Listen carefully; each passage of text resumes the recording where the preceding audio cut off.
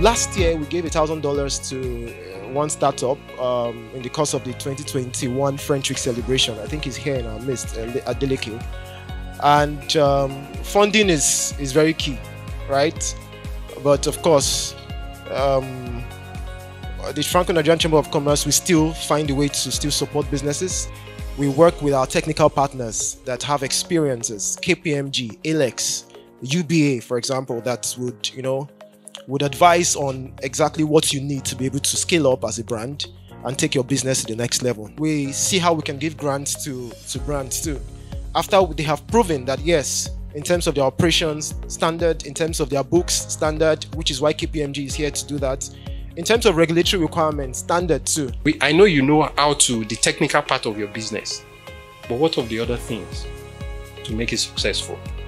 Take for instance, if you see a doctor who has a practice, they are very good technically. They know how to ensure that you get well, but how to collect their money, how to manage their phone. You can see a clinic start today and before the end of the year closes. Just because the man is technically good in medicine, but financially zero, nowhere to be found. It's not about what you sell, it's about the people you want to sell to. So don't focus too much on your product. Yes, product quality is important, but I'm saying as an entrepreneur, the mindset is what are the needs of the people and how can I come in to cover that gap. Talking about business structuring, and we have noticed that startups, for example, I'm sure Francis will talk more about that. You see, the owner of the business becomes the head of operations, the technical manager, the chief security officer of that same business, the social media strategist, which of course is very possible, but on paper there has to be what we call an organogram, right? Especially if you are presenting your business for funding or you are presenting your business for grants. Your structure is very, very important. And I think as SMEs, understanding business structuring is very, very key. If you have a business name, the only persons that can be signatories to your bank account is the proprietor listed on your CAC documents. And that is a problem if you are trying to get other people to become signatories to your account. Now, I understand that cost is, a major issue for choosing a business name over a company. If you're a business name and you are moving to being a corporate name, if somebody has taken that name, you can't move. Is that true? Ideally, if anyone has registered a business name, no other person should be able to register it as a company. So you can find a business name, and have a similar name already registered as a company. But the good news is, if you're trying to register it as a company, it will not get flagged by the CAC, because all they will do is just to, like I said, it's a conversion. It's almost like it's automatic, almost, right? So all they need to do is just put in limited at the end of your business name, convert it to a company. Say for example, I'm into real estate and it's capital intensive.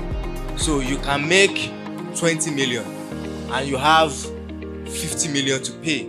Probably maybe you bought like let's say 20 acres of land and you have some money to pay. So when they see this money coming, they expect, oh, we have money. But you as the MD of the organization, you know what you have to pay. So something happened recently with one of our staff. She saw that we made a sales of, let's say 2 million, and she's now demanding for 200,000 from me. Whereas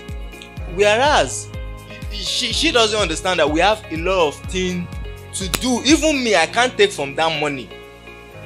Depending on the level of the accountants, just like you cannot hide things from your doctor. If it's your accountant and you're okay, so there's a difference between an accountant and a finance business partner. The face of accounting is changing. Disruption has affected everywhere. Accounting is now more of forward-looking. Is now more of sitting on the strategic table. Is now more of I mentioned finance business partner, and is a partner in growth of the business. So from that angle, a finance person will know everything about the business to a very large extent. He knows the liabilities that is waiting for us. That's why, so even if for him at that lower level, if you have put in the costs you have incurred the cost and it's showing as debt that you have to pay in the business. And if you saw the 20 million coming in, so you know that this 20 million is like it's just going into the 50 million and it's swallowing it. You will not even have the temerity to ask. If you see him as an asset, you do what you have to do to keep him. If you see him as a liability, you can ship him out. So it's really you that will make that decision. Forget that he's asking for the money because he saw 2 million. It might be, it might be a young person. He's still that Gen Z thing is still working around him. So you can help him manage his emotions.